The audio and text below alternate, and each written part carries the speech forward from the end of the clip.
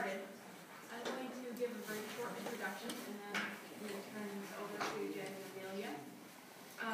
So the Sustainable Agriculture Program and the Growing Maine Project invited Jen and Emilia to come speak today because they're a pretty good example of young farmers in Maine implementing what could be considered best practices in farming. And they're going to talk to us about their farm, which is Ararat Farms. They have been the primary farmers at Ararat Farms since 2010. And I'm not going to say much about their farm and practices because that's what they're here to do. So, welcome Emilia and Jen. And Silas and Red. So I will forward as you tell me. Please, thank you very much. Thank you all for coming today. As Heather was saying, Emilia and I are on Ararat Farms in Lincolnville, Maine. We're over an hour from here on the mid-coast. Lincolnville is right between Camden and Belfast. Heather, can you give me the next slide? I can.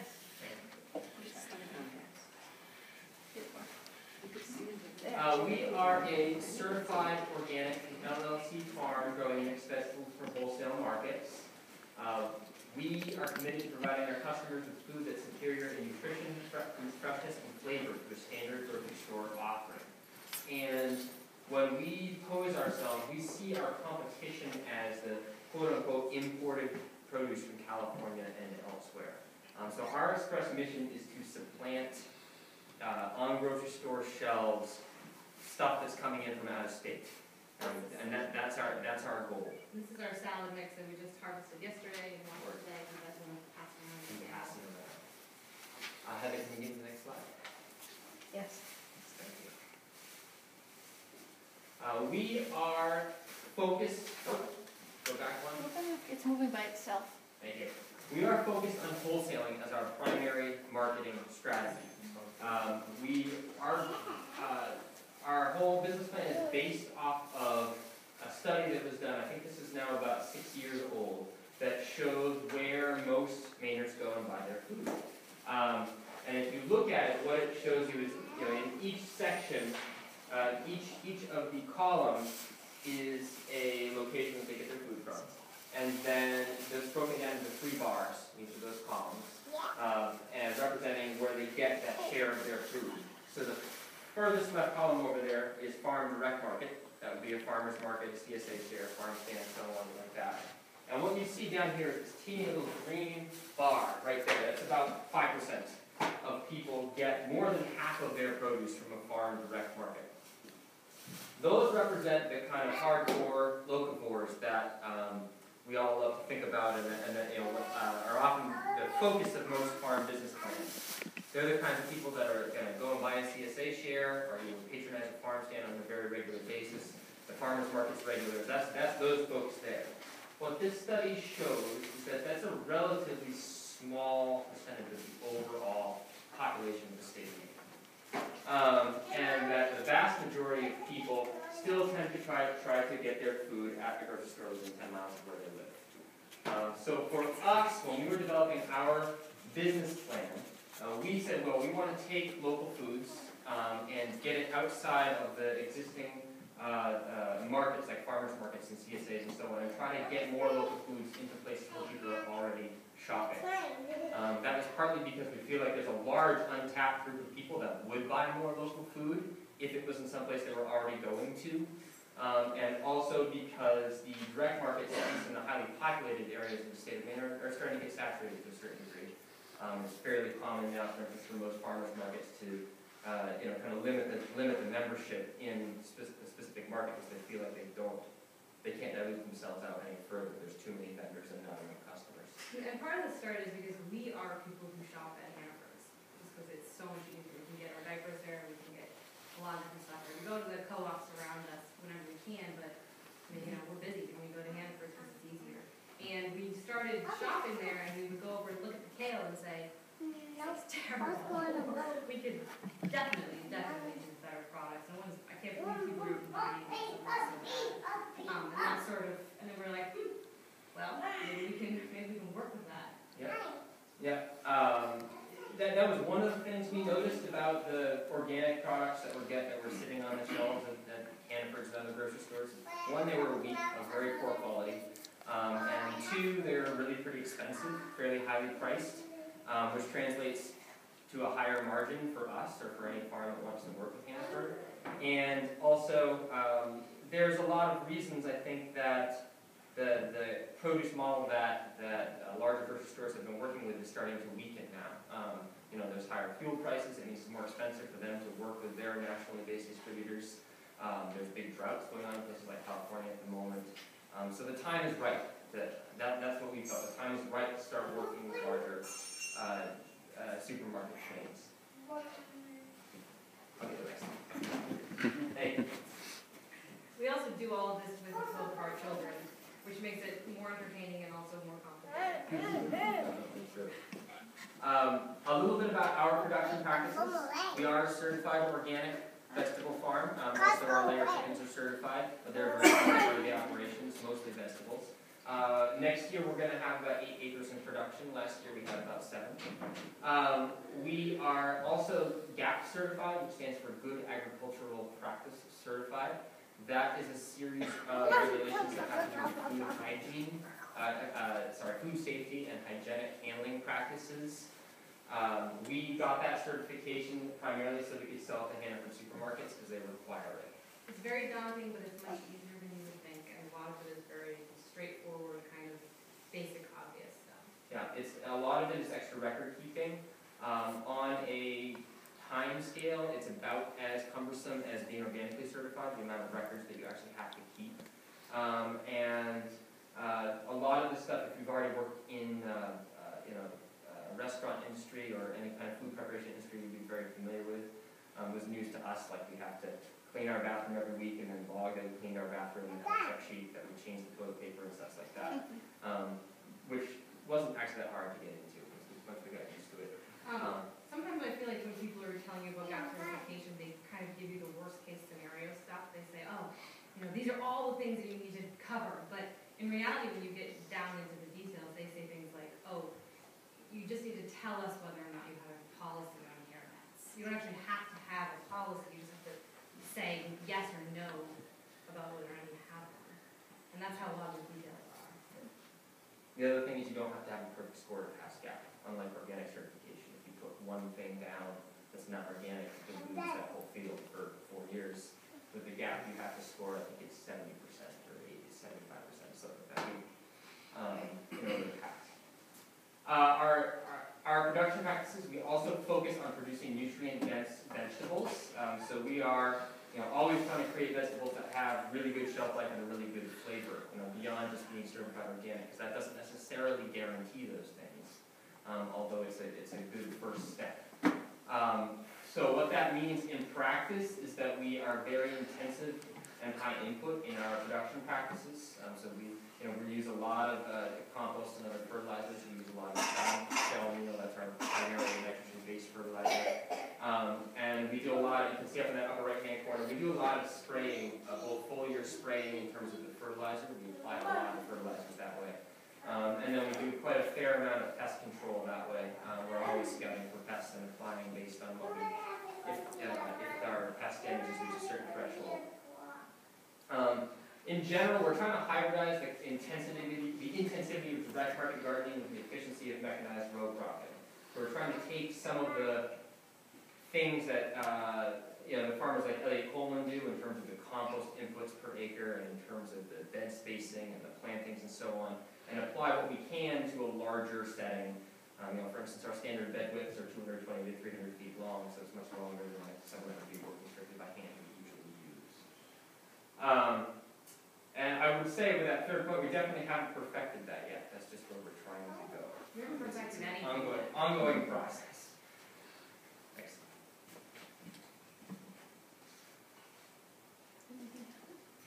So the farm district, Emilia and I did not own the farm. This property was Kelmscott Farm, which was a Rare Breeds of Livestock Conservancy, not-for-profit, for about 10 years. It shut down in the early part of last decade, I think it was. The property was purchased by Dr. Darrell Army in 2010. He hired us at that point to manage this farm in fall of 2010. At that point, we were just weren't really trying to start a commercial farm at that point. We were managing the property for him more and growing about an acre's worth of vegetables for his family. The original intent, we were the caretakers for the Kelmscott farm, or for the Kelmscott farm when it was vacant and was monitoring the buildings and everything.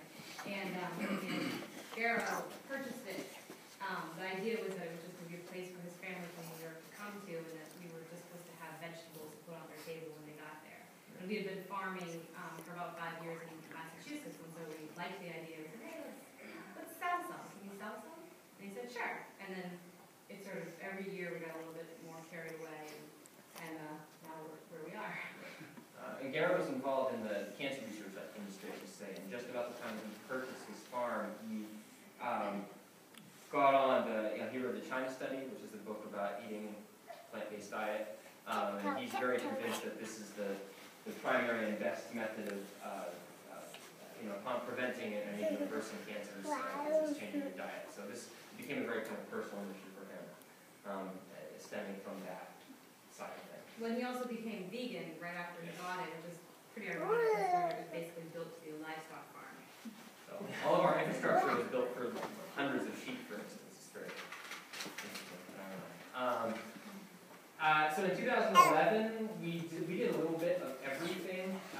Let's see. So we grew about an acre of vegetables. We had a small farm stand. We did do a small CSA that year.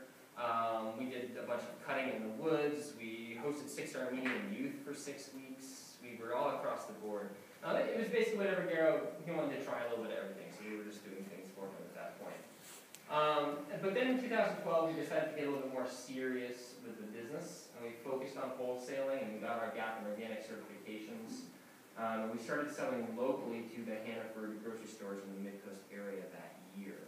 And the health food stores in the area too. We had maybe 5 or 6 restaurants and health food stores that we were selling food at. In 2013, this last growing season, this was our biggest year of growth. We switched tactics and we started selling product directly to the Hannaford warehouse. So Hannaford Supermarkets lets you deliver one of 2 ways. Once you get into their system, you can either call their individual stores and talk to the produce manager and sell stuff directly to the store like it's any other account. That's a nightmare, by the way, if anyone's interested in trying it or wouldn't. It did not work very well for us. We ended up switching tactics and selling directly to their warehouse, which is down in South Portland, and that's their distribution hub for all of Northern New England. And so you deliver stuff there, and they put it on all their trucks. Their whole system is set up to work that way more than a direct store delivery route. The produce managers prefer to work from the warehouse because I think it's a lot easier for them than to have to deal with a whole bunch of other different people calling them all the time. And we found that the volumes just got a lot higher when we started doing that. They're buying in much larger blocks and then divvying it up themselves.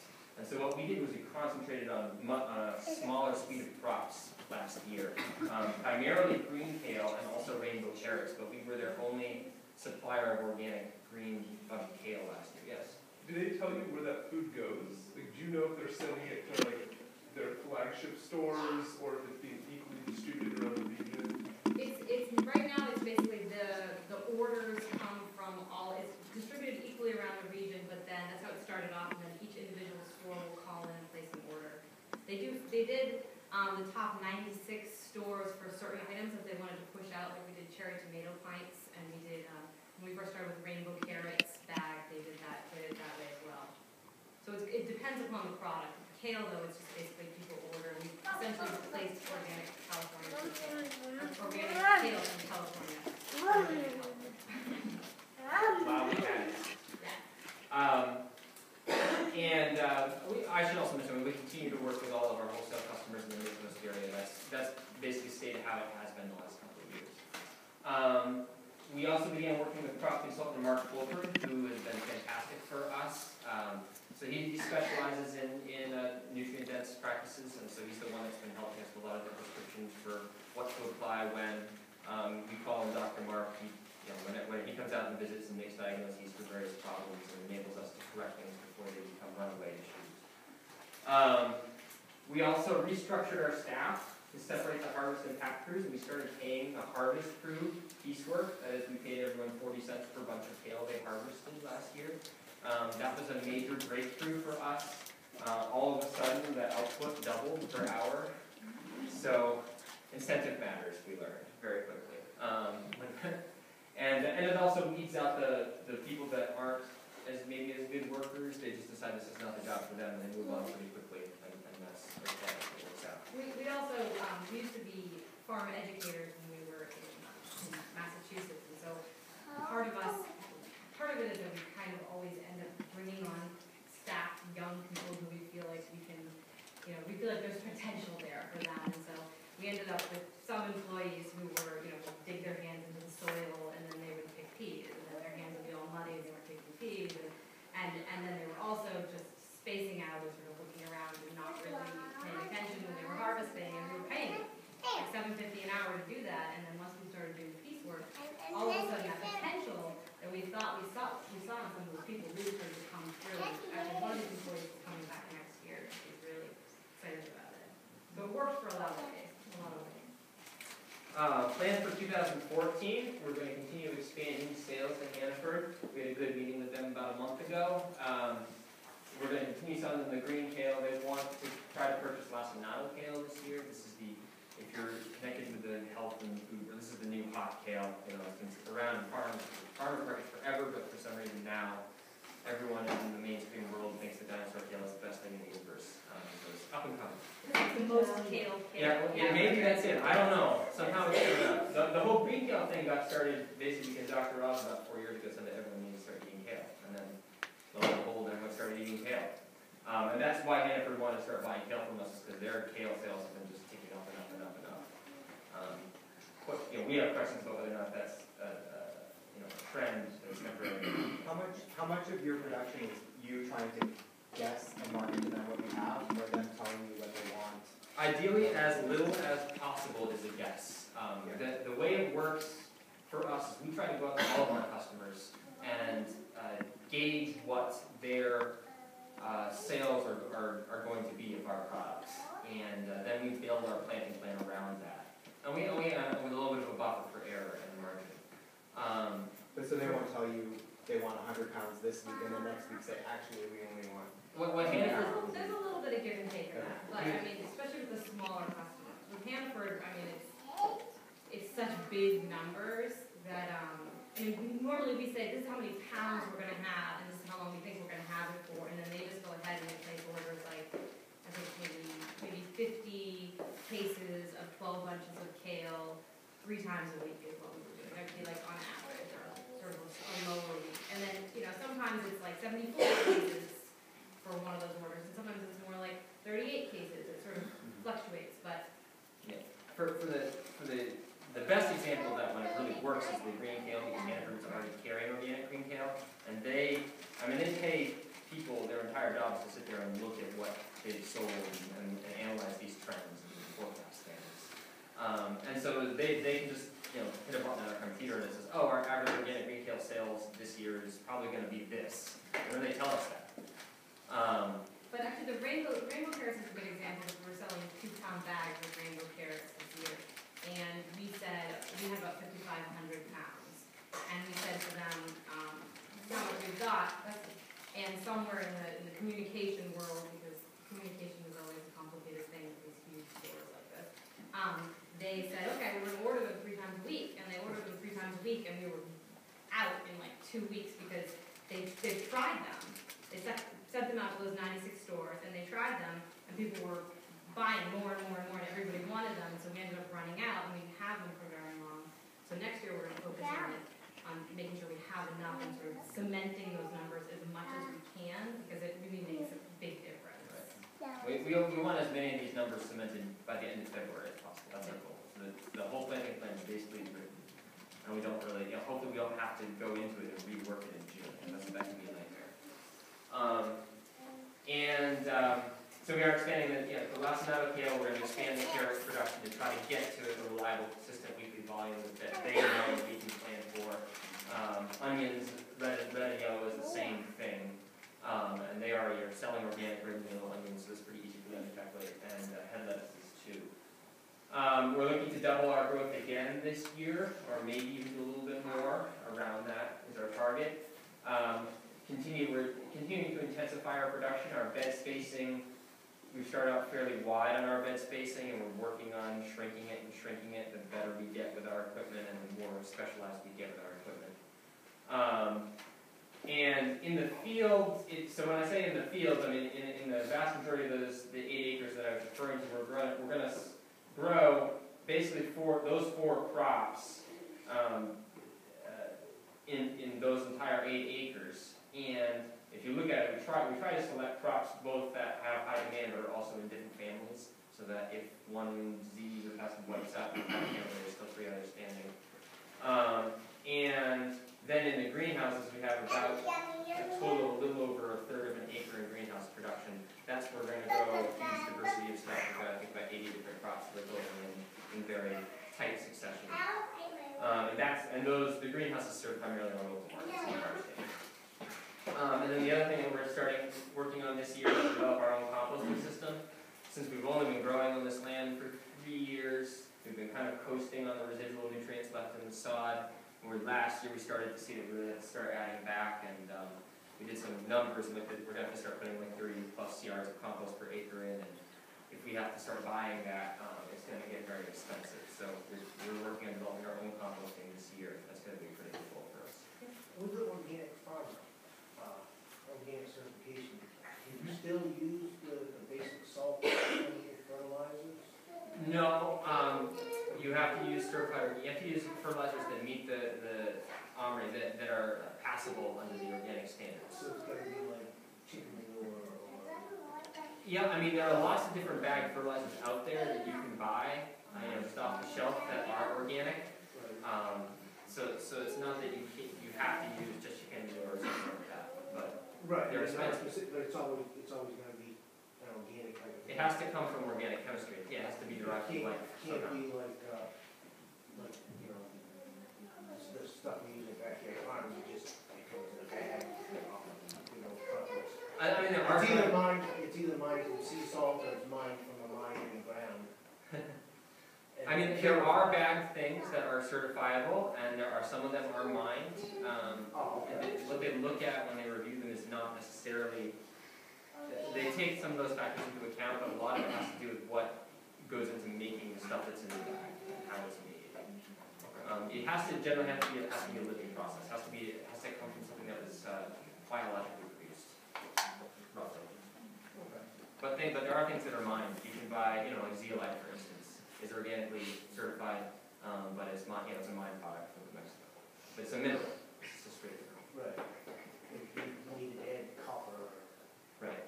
trace amount. If you were to start mixing some intensive acid into it to break it down, then that would not be certified, for instance. Were you saying you used a lot of alfalfa meal for your nitrogen? No, crab meal. Crab meal. meal Oh, okay. is our major, quick fertility input. And we get that from New Brunswick. We're trying to figure out how to get it from Maine. Our goal is to source everything that we possibly can locally from all of our inputs through our labor. In general, we do a pretty good job with that. I'd love to get the crab meal in-state if we could figure out, there are some places that are processing it. A lot of them are locked into contracts with composters and things like that, so it's hard to find them. But that would be a great goal for us if we could get a local crab meal source. Is the shellfish waste flowable or in liquid form? It's dry. It's not quite flowable. It does not go through a spin spreader. We have tried, and it just comes up. So what we end up doing is we end up putting it in our spreader with compost, manure spreader, spreading it out that way. Ideally, it's actually best if it's mixed into compost a week or two before it's applied, to give the biology in the compost a chance to kind of digest it and stuff. So that's the, or we till it into the soil and wait a week or two. So you're not applying that mid-season, you're doing that pre-planting? We do apply it mid-season. Ideally, if we're perfect, yeah, we budgeted perfectly and it's all done pre-planting. In practice, we end up side dressing with it, yes. So 2014, this is our totally self-interested plug that we're going to put in now. We are looking for 3 internship positions this year to help us with primarily the work prior to harvest, field work prior to harvest, although there will be some harvesting too. What we really want to do this year, we posted apprentices from Naka in the past. What we really want to do this year is to develop work study programs that match the interns' learning goals with one of our learning management areas, we call it. This is all to say that we really want to find interns who are considering sustainable agriculture as a career. That's really who we prefer to put into these internships, which means that they have things they really want to learn in specific skills. So we've identified what we call learning management areas, which are areas of the farm production that consist of work that we need done, but also kind of a little enterprise, autonomous enterprise in and of itself. And what we like to try to do is have each intern take one of these on and have it be something that they're really directly responsible for the duration of their internship. In addition to doing other work, I won't say that we're all going to go out and move the carrots when we have to. But that's what we would like to do this year. The learning management areas that we have at the moment available: pest control, farm stand management, tractor skills, weed control, greenhouse seedling propagation, produce packaging and handling, and that's if you're interested in the G.A.P, that would be a major component of that, and then forestry. That's our entire presentation. I think the last slide just has enough information. And now we can take questions or have a discussion. What kind of seed do you use for your outdoor wide row seeding? Oh, we use a yang seeder for everything. Is that big? No, that's actually a wheel hoe. I don't have a picture of the yang seeder. It's J-A-N-G, yang. And it's by far the best seeder we've ever encountered. The 3-point hitch? No, it's you push it by hand. So far, every time we've looked at different kinds of, if we were to get really big and get a vacuum seeder or something for the tractor, maybe. Not at that scale where it makes sense for us to do that. And the yang seeder is just by far the most reliable. And that's something that you can plant 30 inches wide, so many rows. We actually go to our rows are now spaced at 1 foot apart. We have a 36-inch bed with 3 rows in it. And the rows are marked with a tractor. The bed is made and the rows are marked with a tractor. And then we plant by hand, seeded by hand with the yang seeder. And then we have a water well transplanter for a transplant. Is that because your cultivators will go down? Yeah, the cultivators are set up to do that, although this year we're getting away from tractor cultivating. We're focused more on time eating and flaming. So we're trying to retire the cultivators if we can. What was your biggest challenge become G.A.P certified? Biggest challenge? Probably the pack station, the washout station. Just having all the record keeping and making sure that people are really following the rules.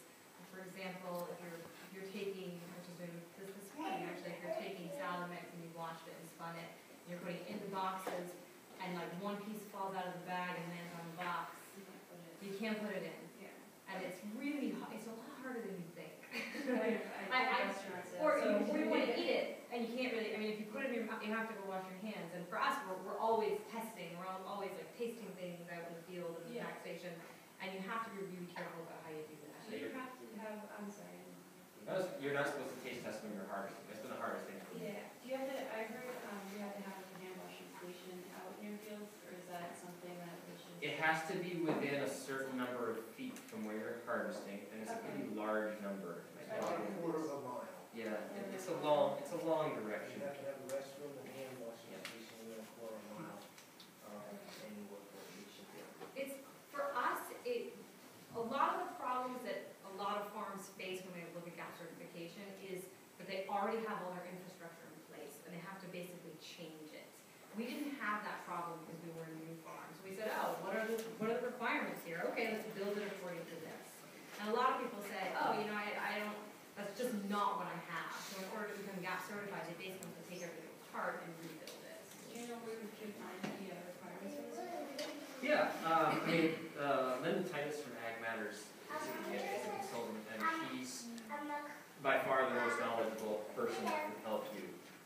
That and the state themselves, they have that information, but they're a little bit less, it's harder to decipher what they have. And then Titus is the person.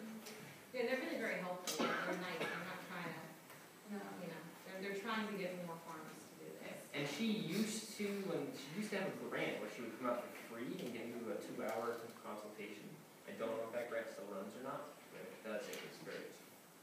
Is there like classroom work involved, or like you just kind of read the requirements and do it, and then someone comes to your farm? How does that all Yeah, work? so you have to have a farm safety plan or a food safety plan that you have to write, and it it walks through everything, every aspect of your production, and you identify risks that could potentially contaminate your produce, and you talk about what you're going to do to prevent those risks. And there's a certain number of things that have to be in that plan in order for it to become a viable G.A.P plan. Again, Linda has a template that I'm sure she would just share with anyone, and we just took the template and modify it to our needs. And it was very simple. There are some sort of hidden things, like last year we actually did it, we got a perfect score last year, which was but the year before we got points taken off because we didn't know that you had to have a plan in place as to what would happen if your toilet overflowed.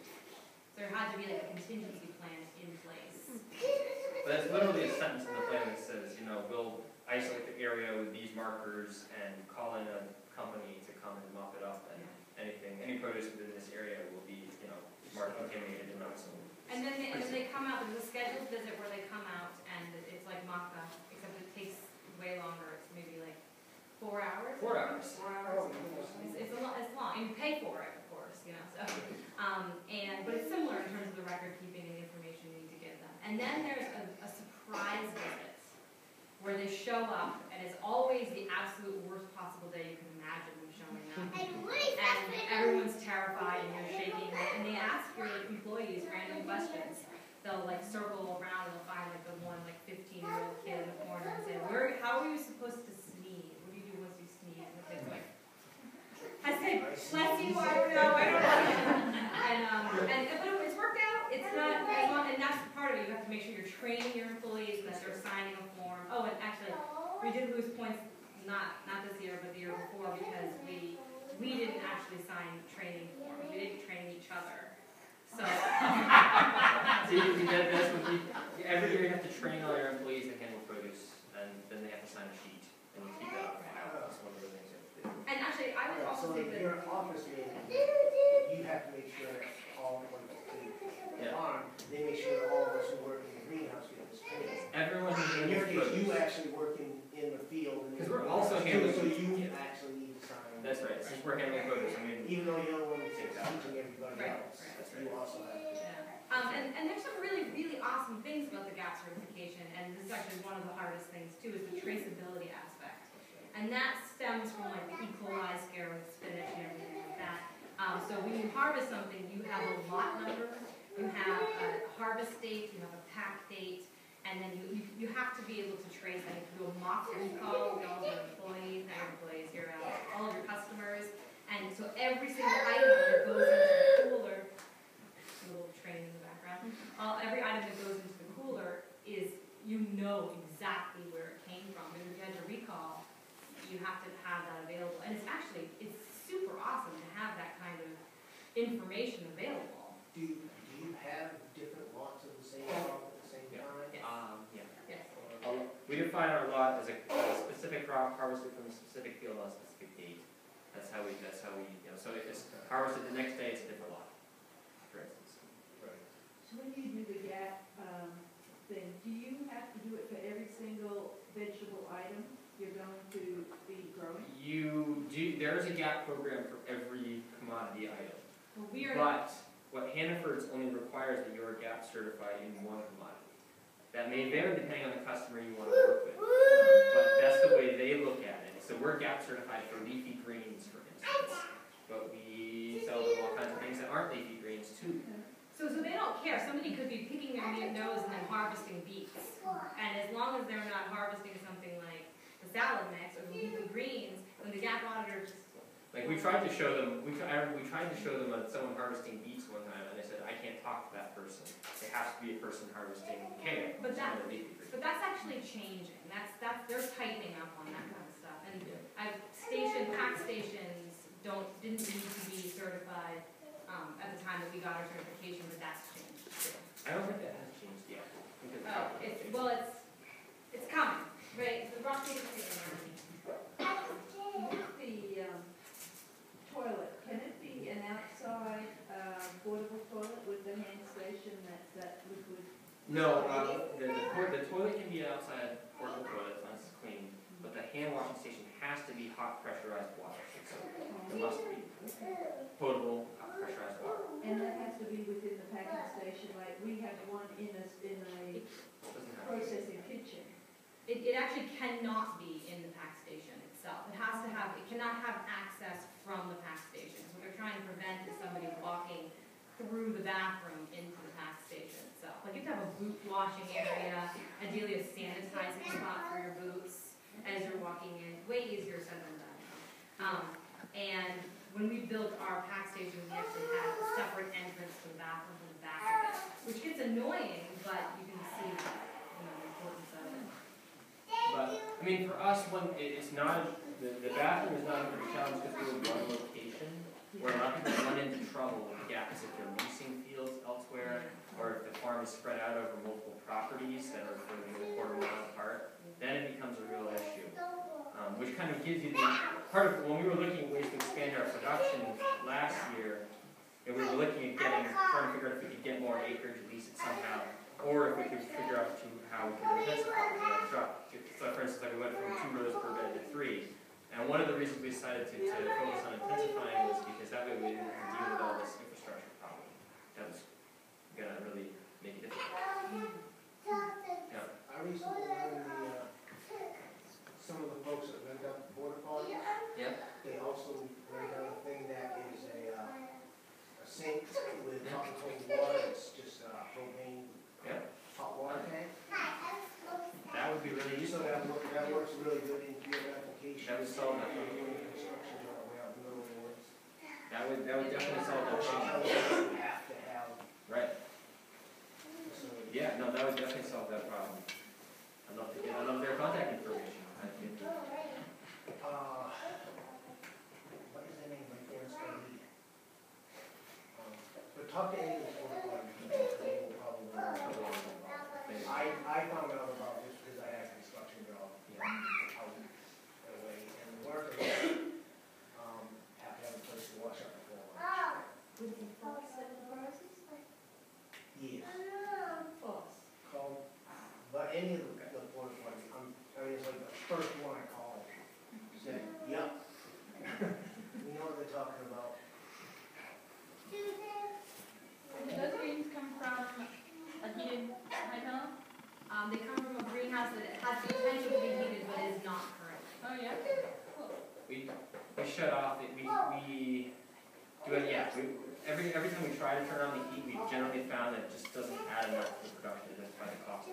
And it's not ground, it's blowing in the air. It's a blown air, yeah, that would be the dream, is if we had some kind of like radiant tube or something, then that probably would change the economics, but we have to. We have a gasified wood boiler and we have underground lines, radiant lines that run everywhere, and that's how we heat structures. Okay. So it's really obvious when your wood is all of a sudden gone. Yeah. And we shut off the greenhouses, it was incredible. It was like, we could turn our apartment up to 85 degrees and it wouldn't be an issue. We don't. Is that a garn? Do you have a garn? I'm sorry? Do you have a garn with water or something? It's alternate heating systems. It's out of Pennsylvania. And you like it? It's good. I mean, it's the boiler itself is fine.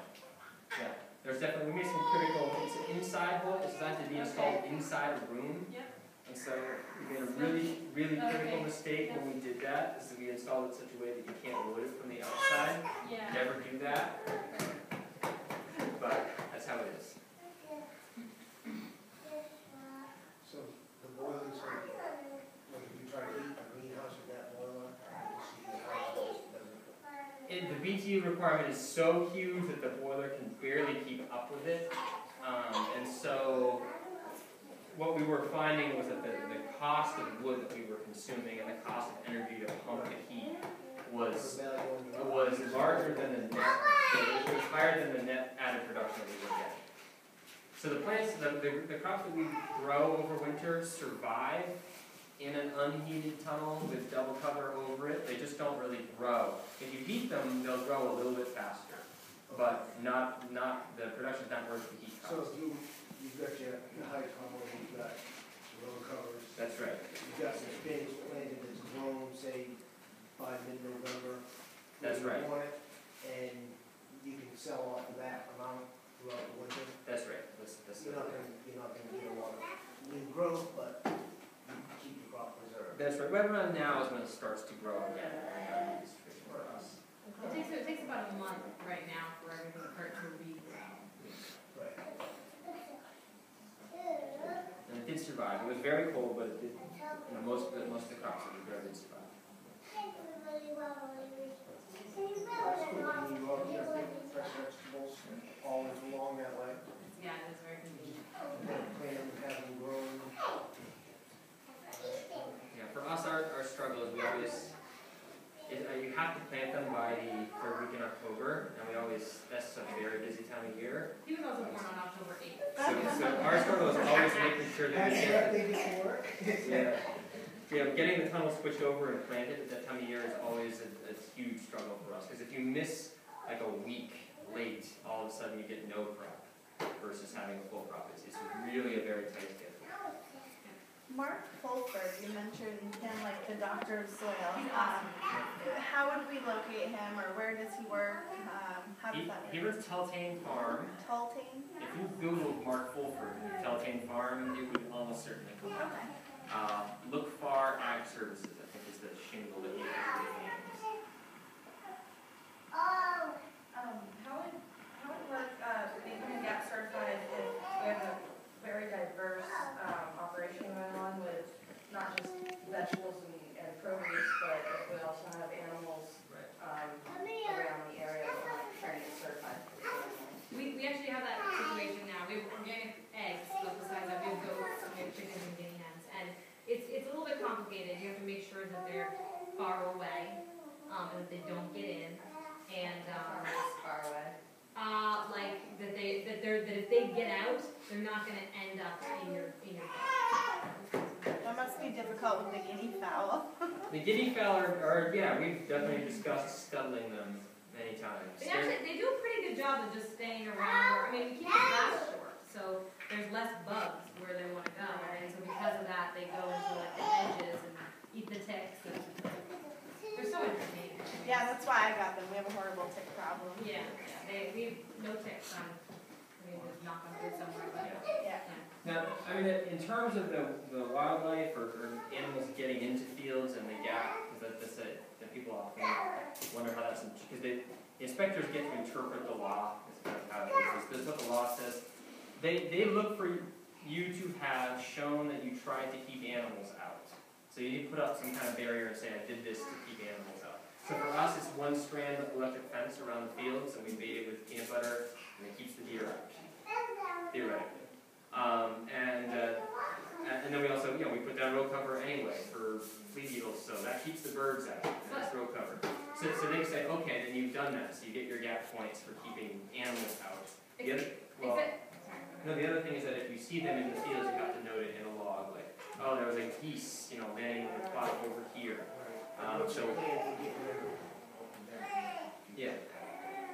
And then also if you see like bird manure in, like seagull poop or whatever, it's somewhere in your greens, you have to flag it and mark it off, and then 10 feet on either side of it, you can't harvest.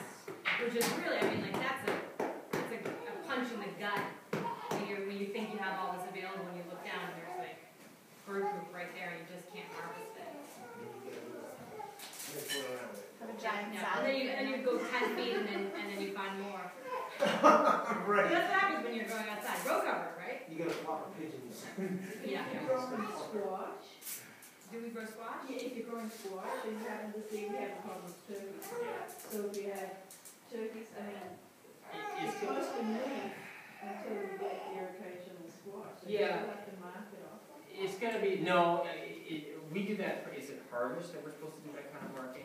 Yeah. It's up to your G.A.P, there's a leeway in harvest style for the it's really, and they're pretty, at least we found that inspectors we've had it been relatively reasonable.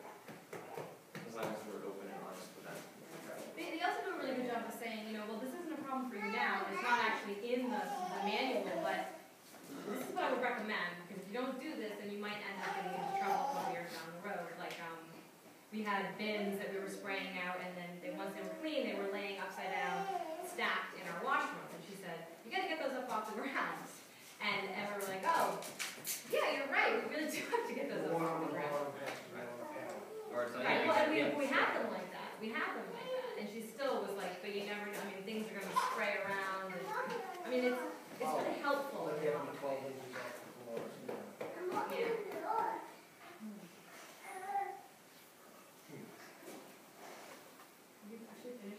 We're looking for interns. You're about to do it again. Please, Go we need again. help. Do you know of anybody? We really need help, and we actually we have a lot to offer, and then we're not just like a standard internship. We have, Yeah, we have our contact information on the last slide, so I'm gonna hit the button. we're not, a lot of farms, they have internships, you know, it's basically they throw you in and they say, okay, we're gonna give you just a little bit of money and you're gonna get everything, you know, the whole farm, the whole picture. But what we're offering is more than that, because you get that as